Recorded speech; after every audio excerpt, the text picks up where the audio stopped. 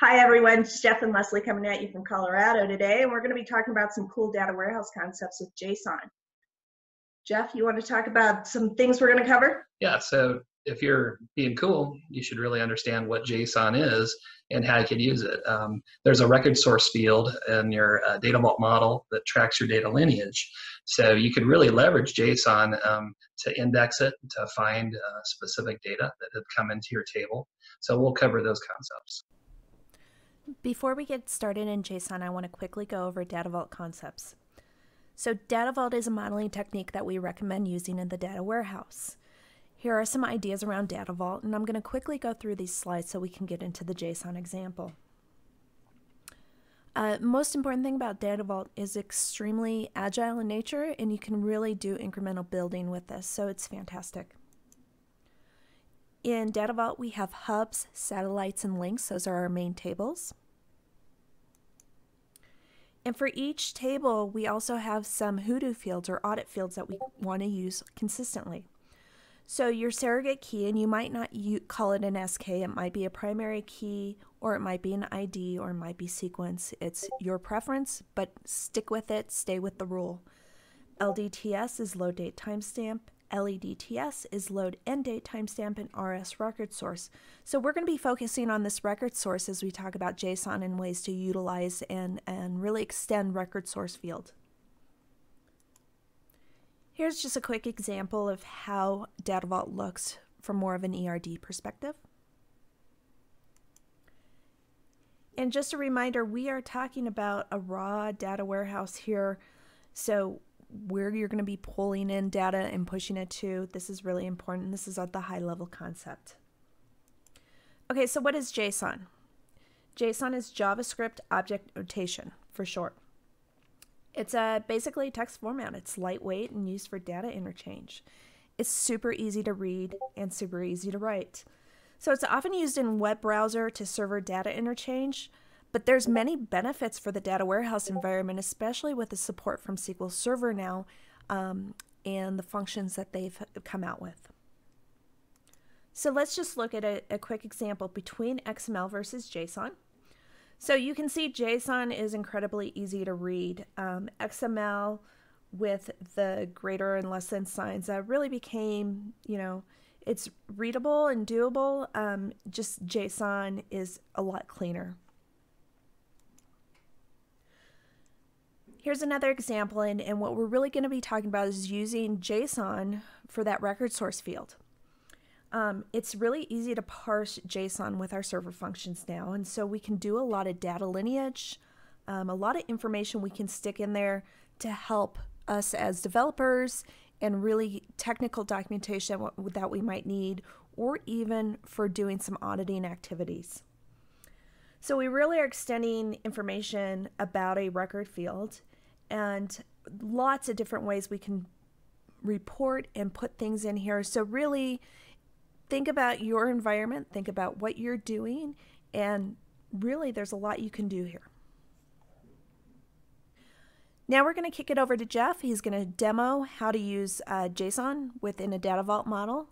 And so here we go. Hello. I'd like to walk through how to create a table with JSON in your cool data warehouse. So the very first thing we're going to do is we're going to create a hub table, call it hub service JSON. So we have identity column, just to load as our surrogate key. Then we have our ensemble ID for our service code, which is going to be our JSON data. Then we're going to have a couple computed columns. So we're going to create load date timestamp from the JSON, and then a record source, which is going to be the record source table where our staging data is at. Let me create this table.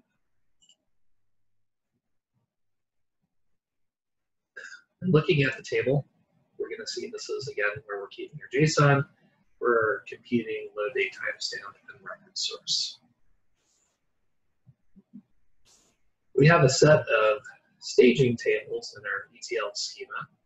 We're going to go ahead and look at service source one that we can load data in from into our hub table. So we have service code.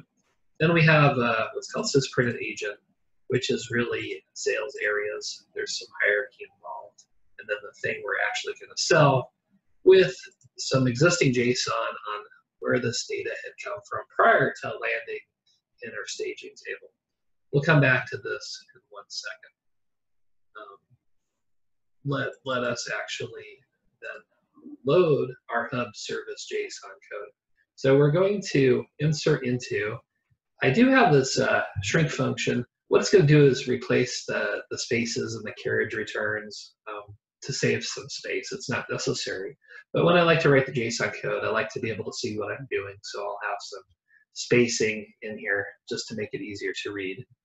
So we're going to actually take data from our staging table, calling it business-friendly name. So BK is short for business key, so we'll spell out service code. Then we have this print agent, which it's commonly referred to, load date timestamp, record source, and then again, this is the table in our data warehouse where we're loading it from in the staging.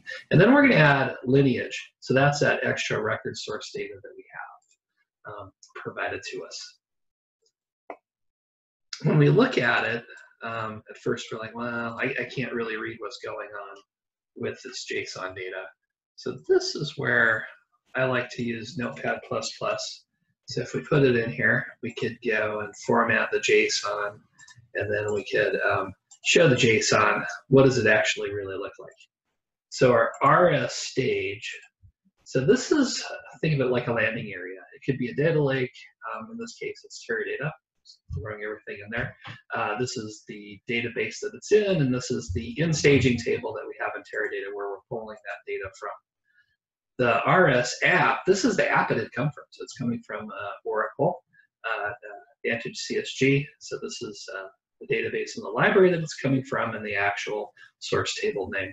So we get 2 stops of lineage provided to us in our staging table. So when we come back to see what we've loaded nearly 1 million records into our hub table. Again, adding some JSON and that existing JSON we had from our staging table. So what does this look like? Come back again. We're going to be querying from our table. Let's just select 10 records. So we're going to see a whole bunch of stuff in JSON that we had put in. A little bit hard to see again. So back to Notepad++. Let's go ahead and paste it in here, format it, and then view it. So we're going to get a bunch of good stuff. We have our business keys. So we're going to see service code, sysprint, and agent in here. We're going to have our load date timestamp, and then a record source. So again, in SQL Server, we're pulling from our ETL source and in the same database, but the lineage history came in. And so we're seeing it was staged again from Teradata and this in table coming from the app source. So this is one thing I love with viewing JSON is that hierarchy to see where things are coming from for data lineage. So that's great. Next set of queries though, if you wanted to get data out of the JSON, you would do this JSON value. So you're going to the JSON column, and then you're navigating to business key, and I'm calling it sys, and then print, and then agent. And then in my where clause, I'm going to filter on service code, looking for a specific service code. If I include my actual execution plan and run it, I'm going to see I did a index seek on that table. So we could do a trick. We're going to add another column to our table that's derived from JSON. So we're going to our BK service code and adding that. And if we refresh our columns, we now see we have a BK service code. If we were to run a query,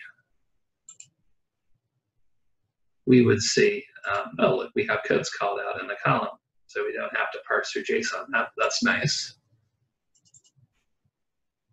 And then what we'll do is add an index on this new column, including the JSON data.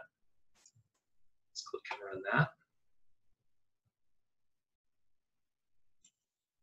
And then if we requery, the one difference will be, instead of in the where clause, we're deriving the JSON for the service code. We're actually going to call this new computed column that we have that we put an index on. And when we run this SQL, look at the actual execution plan, we now have an index seek versus an index scan going over the million records. So I hope everybody found this useful. I think working with JSON is pretty cool. I continue to do it in the future. Thank you. Want to thank everybody for joining us today on our tips and tricks. Hope to see you next time. We'll be coming out with some more DataVault tips and tricks and ways to implement stuff in your data warehouse and beyond. So thanks for joining.